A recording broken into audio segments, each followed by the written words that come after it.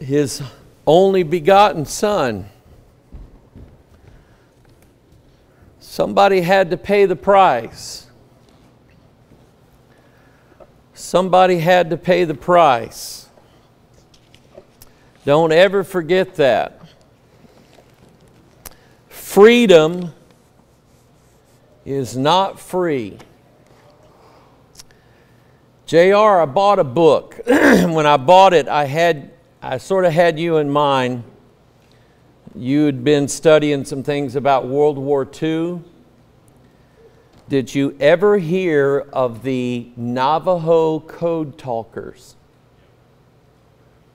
I got a book. There was a bookstore at the Grand Canyon, and it was written. There's a lot of Navajo people that still live in Arizona, especially New Mexico, Gallup, New Mexico. There's a large group of Navajo Indians that are from that area. Every shop we went into, they had a Navajo radio station playing, and the DJ was talking in Navajo. They're preserving their language. But anybody who doesn't know what that is about is in World War II, the Japanese were breaking all of our military codes. They were breaking every one of them. They're very, very intelligent people. And there wasn't anything that we would transmit that was secret, because the Japanese were just very, very talented at cracking our best codes. And there was a certain man, I don't know, I haven't read the book yet, but I know a little bit about the story. And I think he had a friend or somebody he knew that spoke Navajo, and he started listening to this man speak Navajo. And he asked him, he said, what is that you're speaking? He said, that's our tongue, Navajo. He said, does anybody else speak Navajo? He said, no, there's very few people just in our community that still speak the old language of Navajo. And it gave him the idea of bringing in these Navajo Indians from around the Gallup, New Mexico, northern Arizona area, and bringing them into the United States military and developing a secret code that was based upon the Navajo language.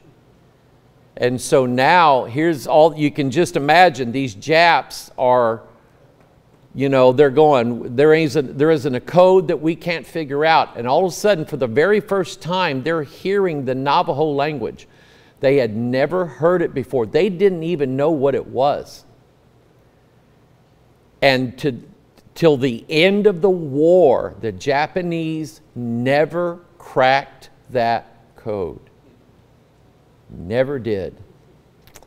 And so I look forward to reading that book.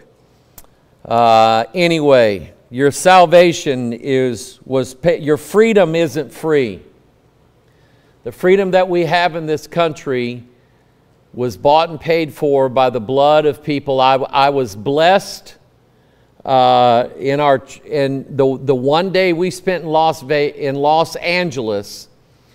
I won't complain very much, because part of the heavy traffic that we got involved in was on a certain highway. We didn't know it at the time, but they were bringing, and they were having the funeral of one of the Marines that was killed in Afghanistan by the Taliban.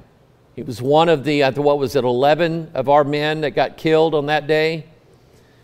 And apparently that particular day, they were going to have his funeral.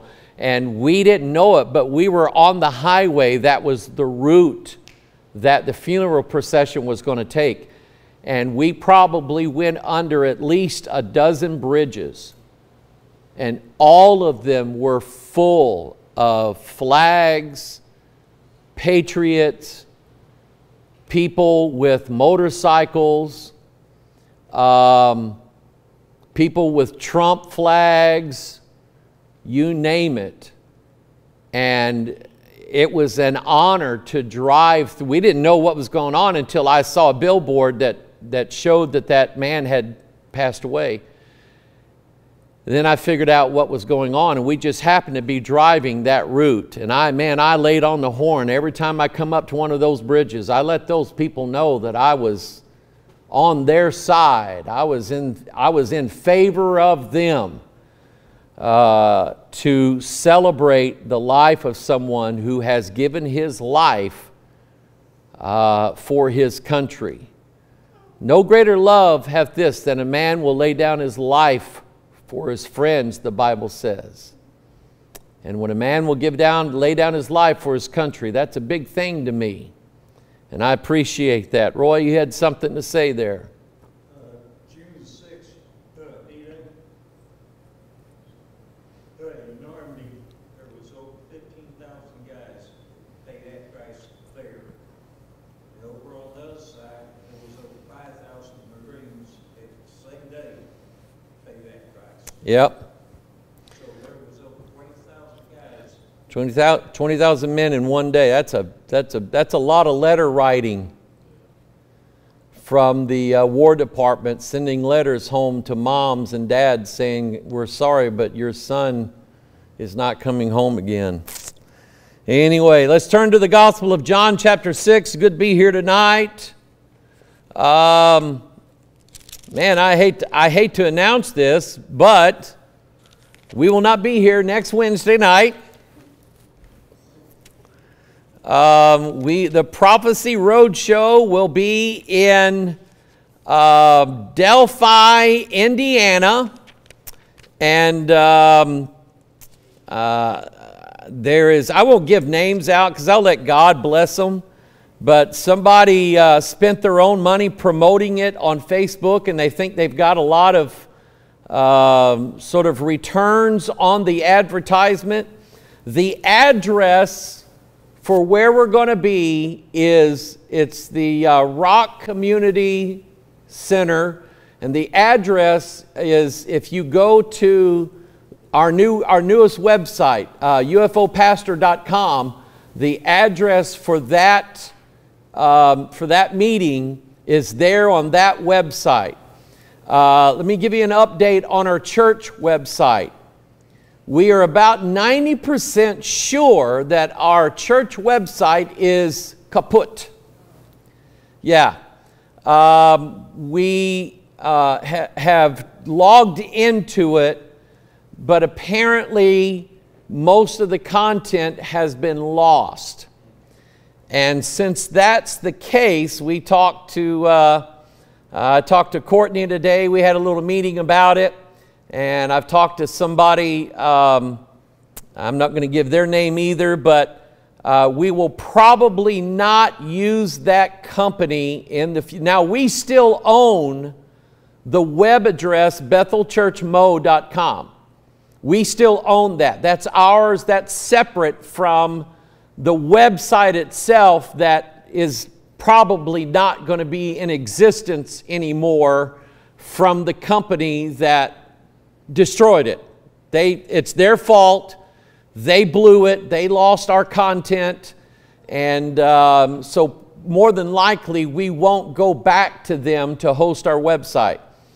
But be looking in the future. The name bethelchurchmo.com is still ours. We own it. And at some point in the future, when you type in bethelchurchmo.com, it's going to take you to a brand new Bethel Church website that will be ours, is what I can say to you. I don't know how long it's going to take to get that back up online, but unfortunately, that's just how things happen. And it's just one of many aggravations that the devil has thrown our way to try to thwart what we're doing. But if God's in it, the devil can't stop it anyway. Somebody say amen. So in the meantime, use Facebook.com/Pastor Mike Online for our streaming. Use sermonaudio.com/Bethel for everything. Everything that this church does is on sermonaudio.com/Bethel. All of our archive services, all of our live services are streamed through there. All of our notifications from Twitter are on that page, sermonaudio.com/Bethel, Bethel. And so go to that in the time. And here we are. We just got a brand new church sign with BethelChurchMo.com, and that doesn't work anymore. Of course. So anyway, who's trying to get my attention? Let's see here. Yeah, I got you. So anyway, all right, John chapter 6.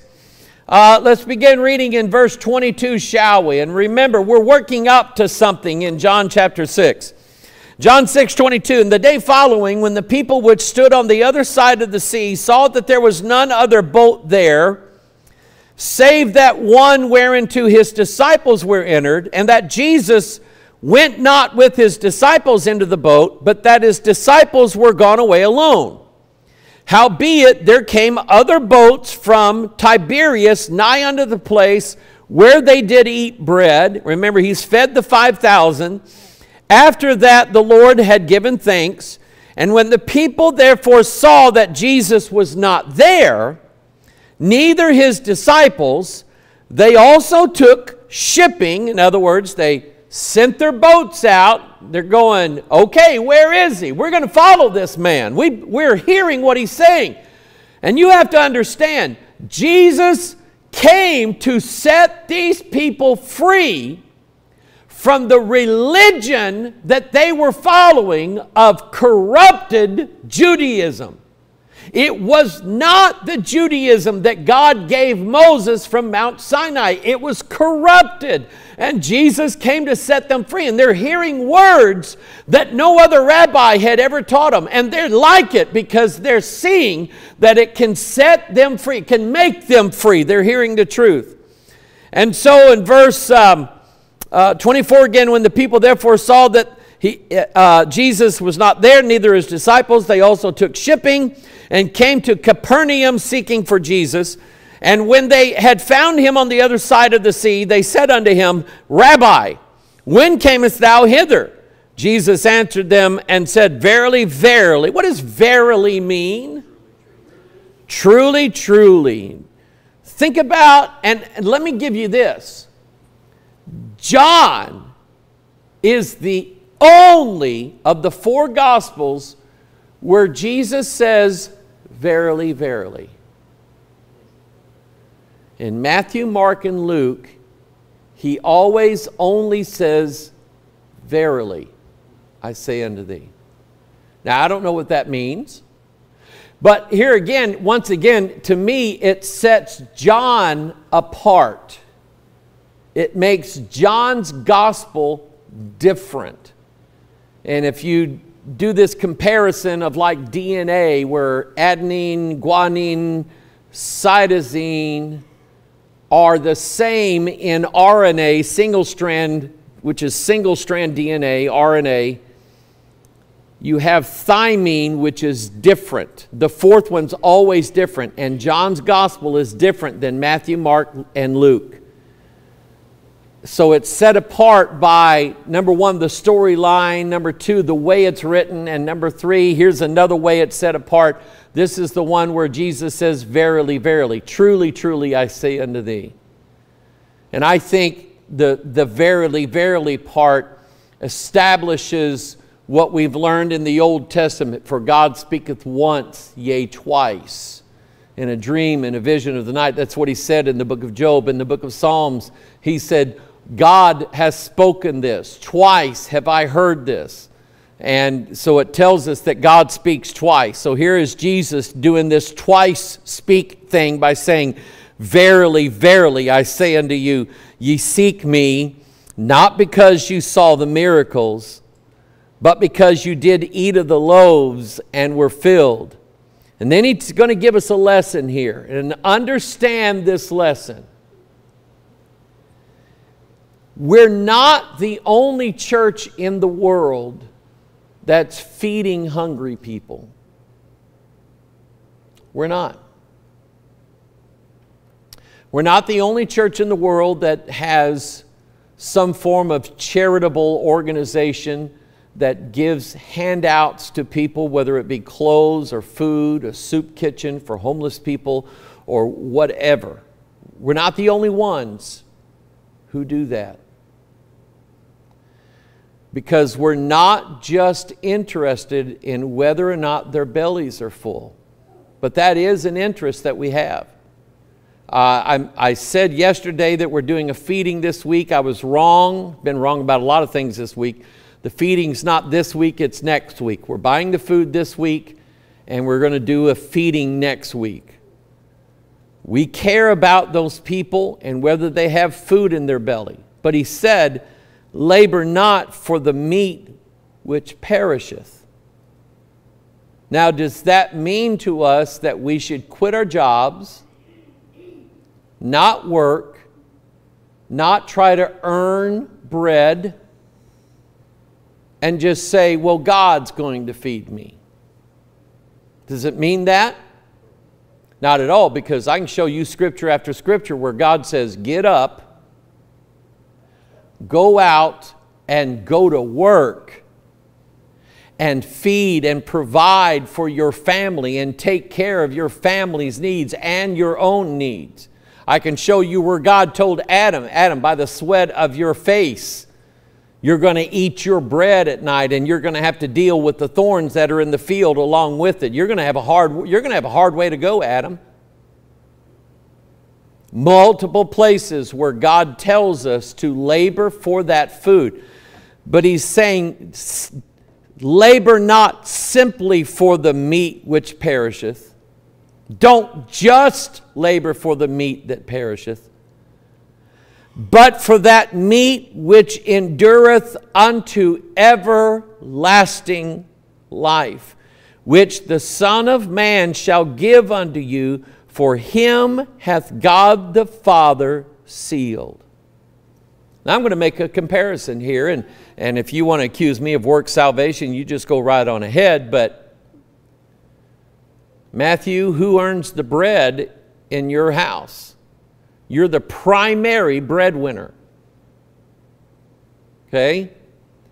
Matthew saw his dad get up every day and go to work. He saw his dad go through the hard times, the easy times in the ministry as he was growing up. He saw all of those things.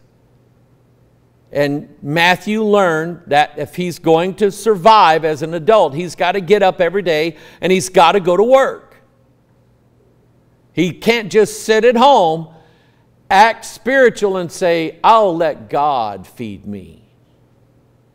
That's tempting God, by the way. You're tempting God. You're saying, God, I am going to let you feed me. And it's like, God, if you don't want me to perish, then you better come up with some food. That's tempting God. It's the same way here. Labor not for the meat which perisheth, but for that meat. He's saying, labor for the meat which endureth unto everlasting life. Who's going to read your Bible for you? Don't count on me.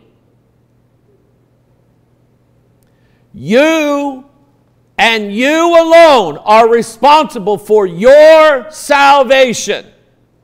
I'm not. The church isn't. A denomination is not. The Pope isn't. Billy Graham's not. He's dead. Franklin Graham's not. This country's not responsible for your salvation.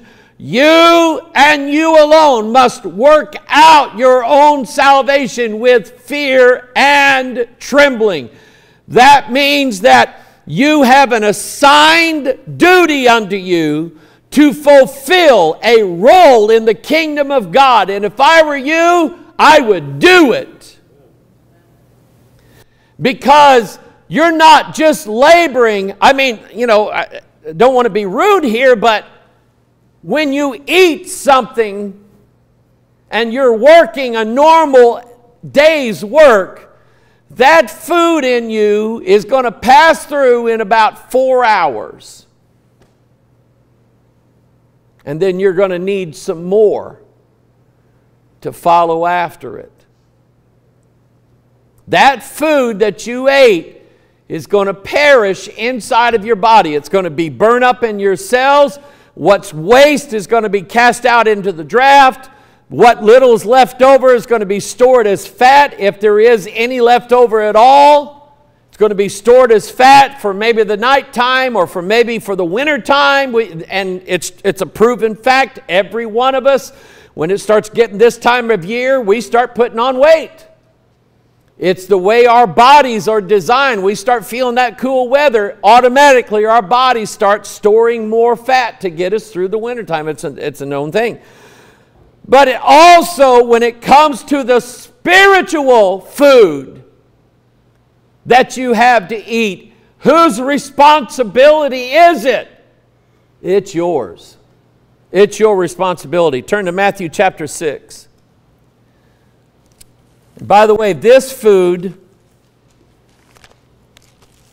doesn't perish. That means, John, that when you bought an NIV 20 years ago, and then you found out that the NIV that's out now is altogether different from the NIV that you bought 20 years ago. Now you have to go out and buy a new NIV because the old NIV perishes. And they no longer support the old NIV. So if you go to an NIV church, the pastor is going to be reading from the updated NIV, and it's going to throw you off because it's going to say things that your old NIV doesn't say anymore. And you're going to have to get rid of it and get a new one. Whereas if you just stick with the King James, you will never have that problem. Amen. Matthew chapter 6, verse 16. Moreover, when ye fast, be not as the hypocrites of a sad countenance, for they disfigure their faces, that they may appear unto men to fast. Now, I don't know exactly what they did, but somehow I get the idea that they go around going,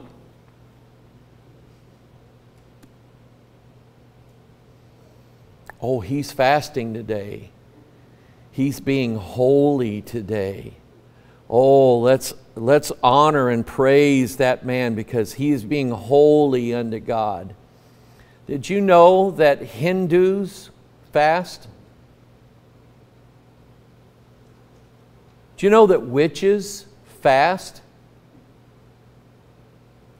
Do you know that Muslims fast?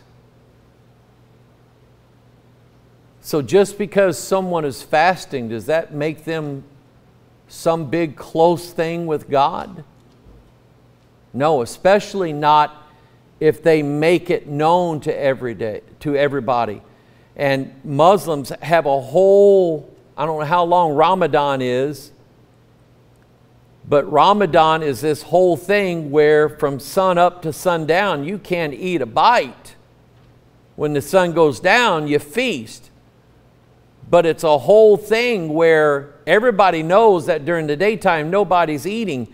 And it's this outward show of what they're doing and how spiritual and holy they're being before Allah. And God says, and I heard Brother John Uter preach that here. What was it, last Sunday, about you've already got your reward. You remember that? I was listening. I heard him say that. You've already got your reward. Because you let it be made known to everybody that you were going to be this way or you were going to be doing this. You've already got your reward. You got what you wanted out of it. Now don't expect there to be any kind of glory waiting for you in heaven because you've already got your glory down here. I was listening. That was a good message. Moreover, when you fast, be not as the hypocrites of a sad countenance, for they disfigure their faces, that they may appear unto men to fast. Verily I say unto you, they have their reward. If you're going to fast, do it in silence. Do it in silence. Now, if somebody calls you up and says, hey, man, I'd like to take you out to lunch.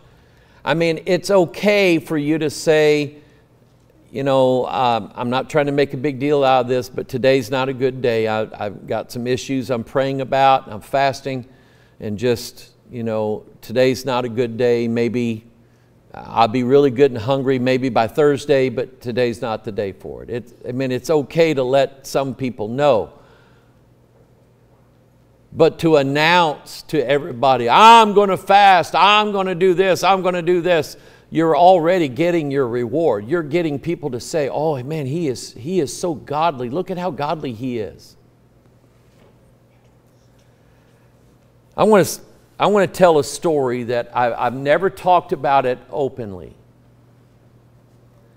But it's something that really, really disturbed me. And it happened at a church that I love the people of this church. I love them.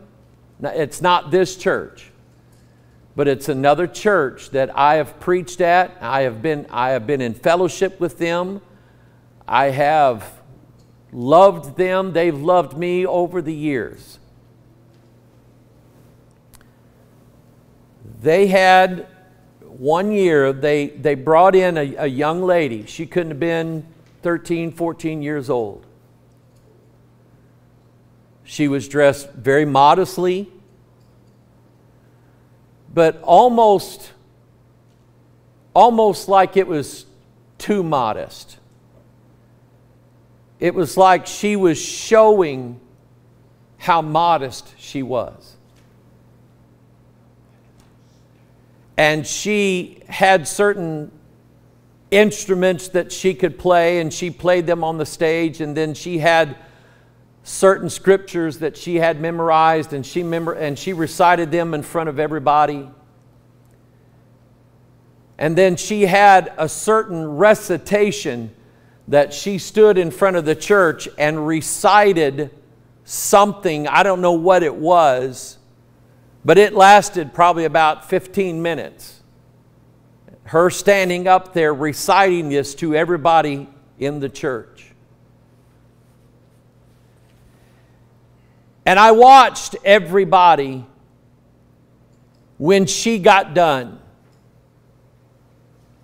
walk up to her, shake her young hand. Oh, you're so godly, young lady. You're such a godly young lady. Oh, I was so blessed in all those things that you did. Oh, that just blessed my heart, all those things that you said. Now, maybe I'm being nitpicky, but her recitation, in my opinion, should have been disqualified from being done in that church. Let your women be silent in the churches. As far as her quoting memorized scripture, I didn't necessarily have a problem with that. But she was, in essence, she was kind of preaching to people. And I watched just everybody just go up to her and tell her, oh, what a godly young lady you are. Oh, you are just so godly. Oh, you just... And it was all about her outward appearance and the things that she performed in front of everybody.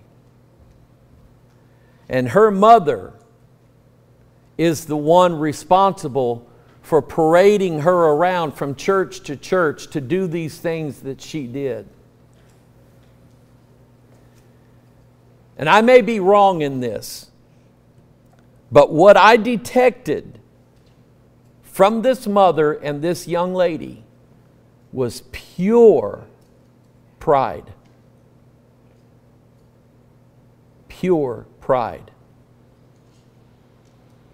Look at how godly I am dressed. Listen to how godly I speak. Watch how godly I play these instruments and recite these things. And I'm good at this.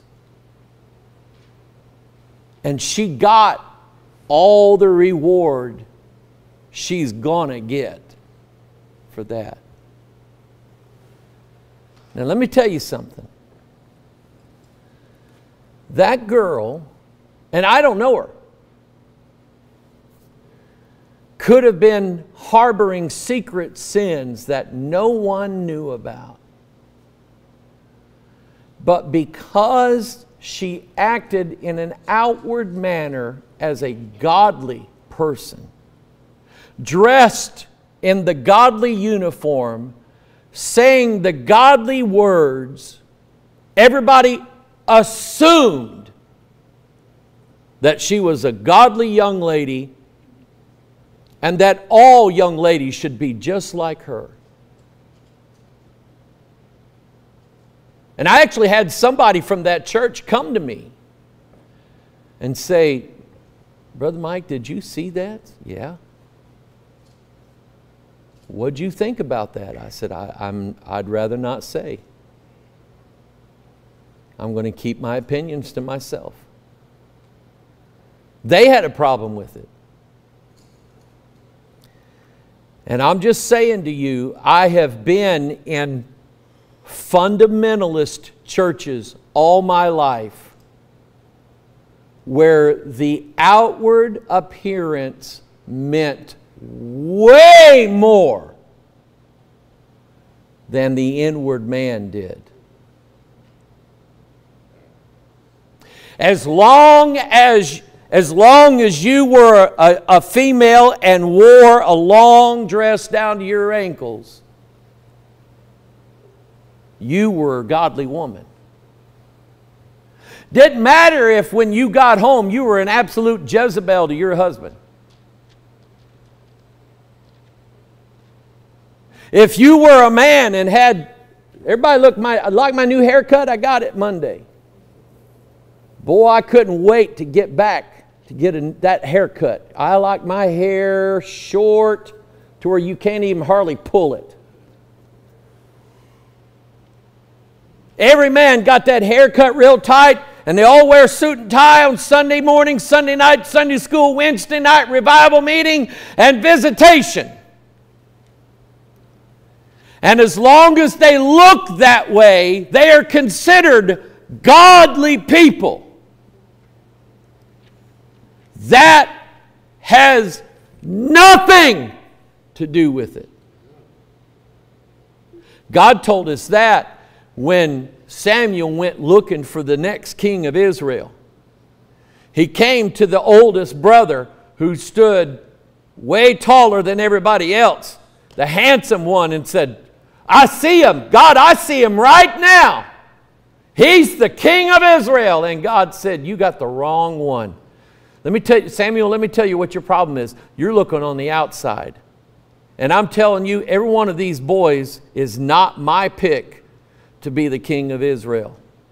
Which caused Samuel to ask Jesse, you've got another boy, don't you? That you didn't bring out here, didn't you? I said, well, yeah, I got David, but he ain't nothing. Bring him out here and we'll decide whether or not he's something or not. And that was the one that God picked. And again, I have been in conservative, fundamentalist churches all my life and have seen some of the most grotesque sins ever committed by human beings done in churches where all the ladies look godly on the outside and all the men look godly on the outside, but inwardly they are as corrupt as a rock and roll star.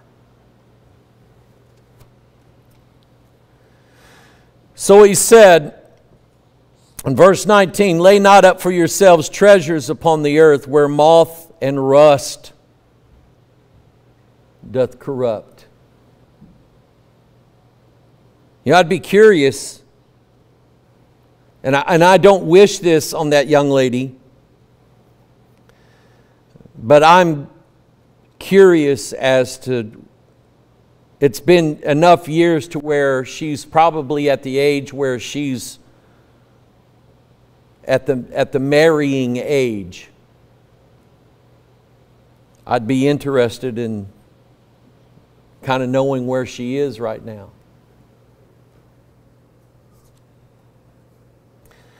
They promoted Josh Duggar all over this country as being like #1 godly young man of the year almost, who went around all over the country giving speeches at churches about how godly and wonderful his family was, and about how his parents taught him to live a godly life. In the meantime, he was hooking up with prostitutes using that app. And somebody broke into the database and found his name and published his name and the number of times he had visited that website and the number of women he had paid money to hook up with.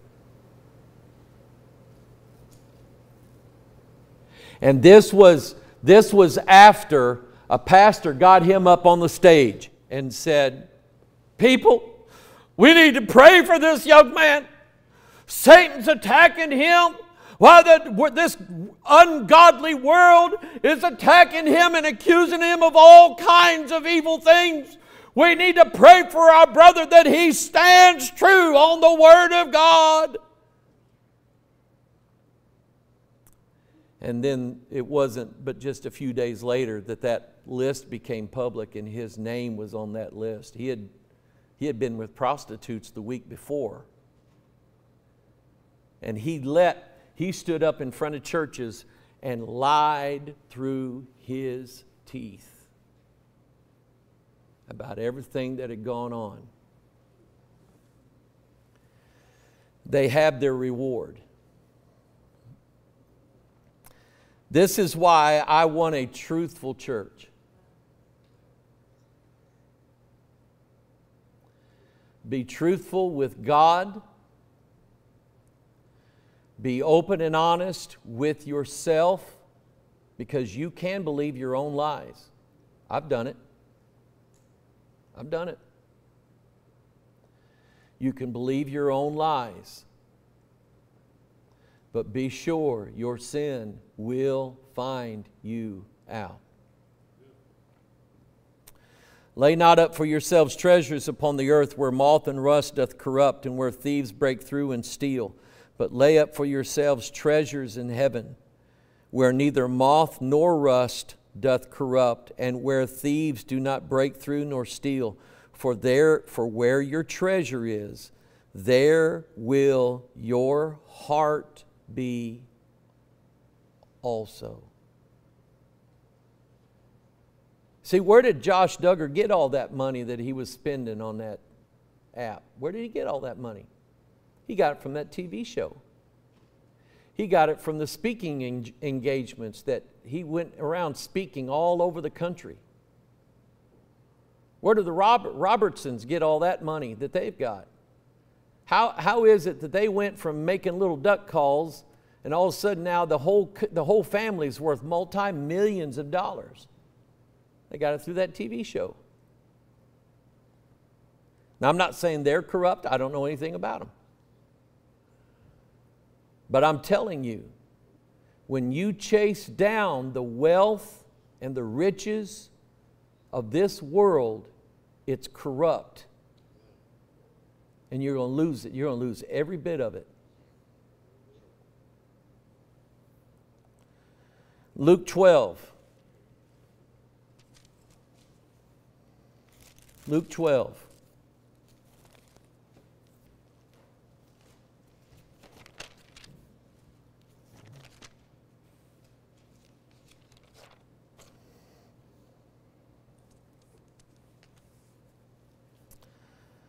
Verse 22, and he said unto his disciples, therefore I say unto you, take no thought for your life, what you shall eat, neither for the body, what you shall put on.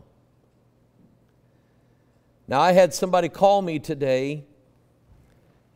They're worried about, and I've been here, what's going to happen when all of a sudden they're going to require COVID vaccines out of everybody before you can even go into Walmart.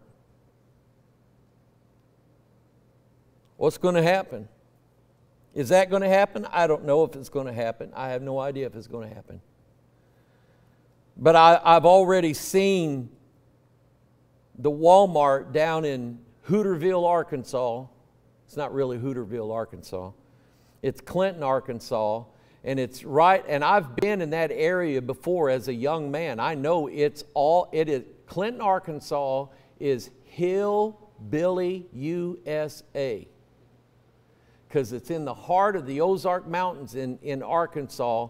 And there ain't nothing in that whole area but hillbillies.